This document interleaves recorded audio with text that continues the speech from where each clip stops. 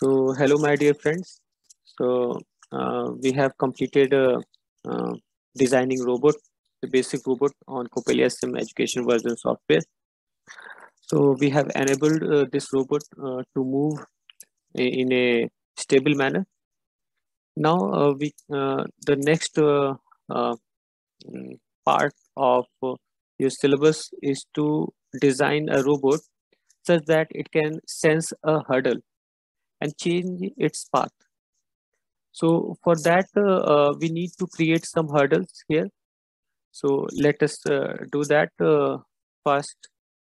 And we need to just add, as we have added in previous video, we will add some shapes. So let us say cylinder. So let us make it 0.01. Then it can be 2. Height could be little larger. So this cylinder has come here. Now we can shift its position, and shifting is easy here. We have selected the cylinder. Now we will just go to this position tab, and now we can just drag this cylinder from here. So we can place it here. Okay. Now we can copy this. So let me just change the view so that it could be easily visualized. So we can just copy this, Control C and just Control V again. So just go to this translation tab, position tab, and shift, drag and shift. Just drag this cylinder to a different position. Again, we can copy this, Control C and Control V. So next cylinder is there. The position tab is enabled. Now we can drag this and put it here. So again we can Control C, Control V, and now again we can drag it in here. So again let us do the same step and just putting another cylinder. These are hurdles. So we'll just test this robot to sense this hurdle. Okay. So just would like to shift this one a bit more. Such that it is in front of this robot. Okay, it is fine. Now these cylinder should have one property that go to this common and we need to make it collidable, measurable, and detectable. So we need to do this for all the objects. And another thing is that it should be steady. So it should not be a dynamic body.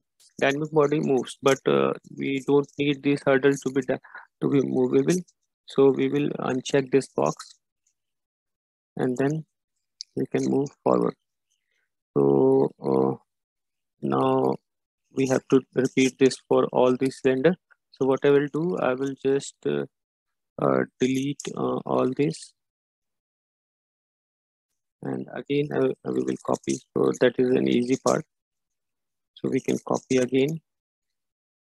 Okay, so just click Control C V, click on the position tab and just shift it a bit.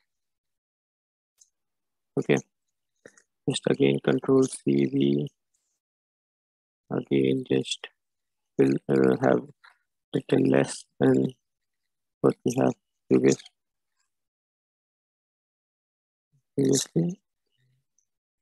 Let us have 5 cylinders, not more than that. Okay, so now it is done. So all these cylinders are having the same property as the first one. It has been copied. Now we need to add one more sensor, that is a vision sensor. which can just visualize uh, these hurdles. So for that, we just need to add this vision sensor, and this will be perspective type. Let us have this, and then we can just change the properties here. We can make change its pixel to 56 to 56. Then okay, fine. Okay, this is enough.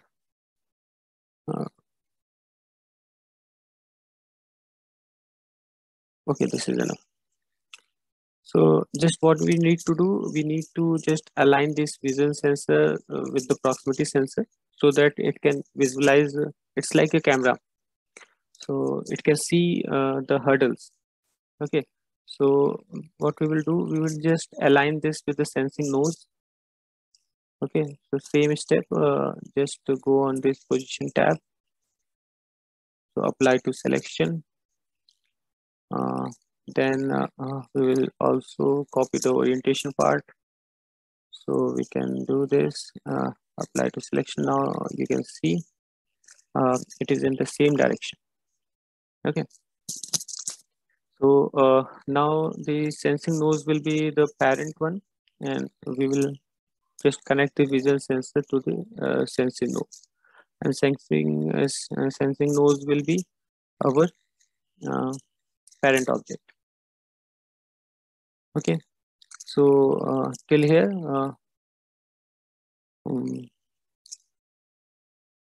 it is fine. Now we can just have this a scope related to vision sensor. Just select this vision sensor. Now we can just add one floating view, a screen type floating view. So this floating view will give the camera view, which we have connected on this robot. What you need to do, just right click on this floating view, and then view, and just you can select this one, associated view with selected vision sensor. So just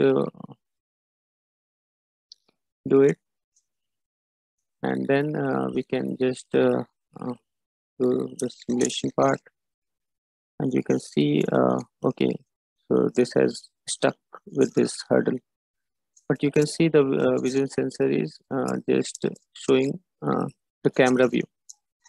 Okay, so it is fine till here. If this is working, then we can move forward.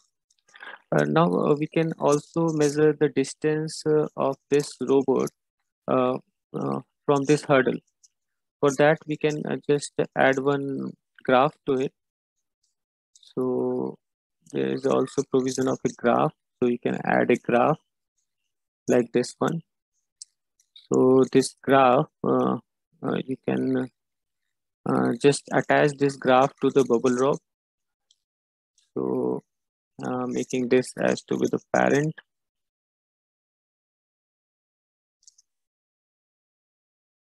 Go to edit, make last selected object as to be the parent. So we have got connected. So whole apparatus is there. Now to just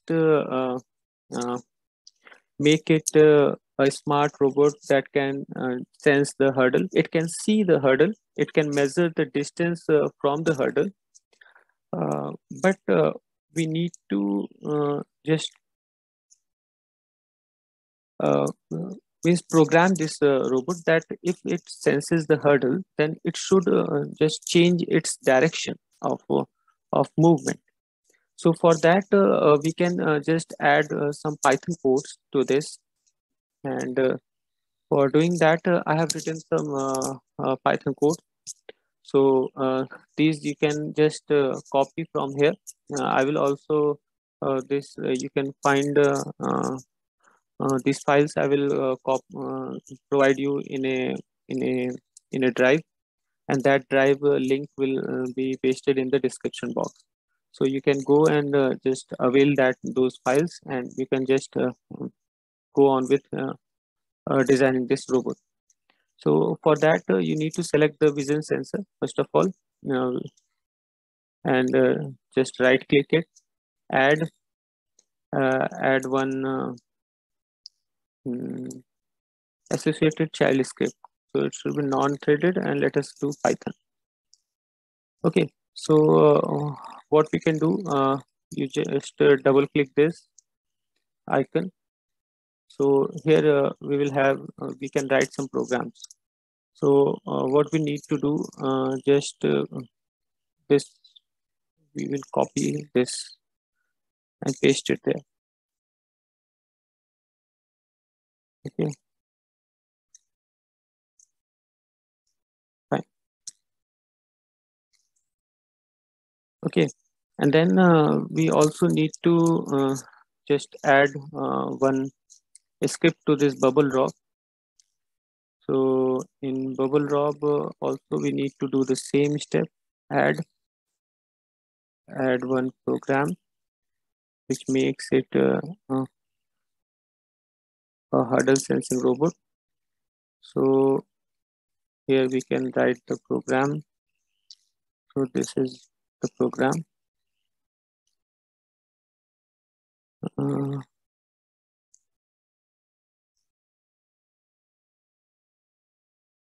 so just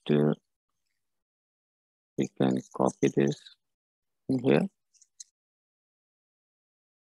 So we have added our script to the robot. The script that can enable this robot to sense the hurdle and change its path. So just for a review, what we have done, we have just put some hurdles into our simulation and added one vision sensor to the robot. Then got a scope to view the camera pictures, and then we have got one distance plotter so that it can plot the distance between the robot and the hurdle. And then we added some codes to make it sense the hurdle and change its path. So let us run this. So okay, it sense the hurdle and change its path. Now it can go because now it is not sensing any hurdle. So this is fine. We can add one more cylinder as well if you want. Just position tab, go on to position tab. So we can make this cylinder here. Okay, it will do. Now again run this. Now just see, senses the first hurdle, then senses the second hurdle, then again took a about turn, and then it just goes on. Just you need to see that this proximity sensor should sense the hurdles. Then only this robot changes its direction. So this is it. This is our robot, hurdle detecting robot, and you can practice this by your own now. Thank you for just seeing this video, and I will make the third video for line following robot. So till then, goodbye, and please like and subscribe the channel. Thank you.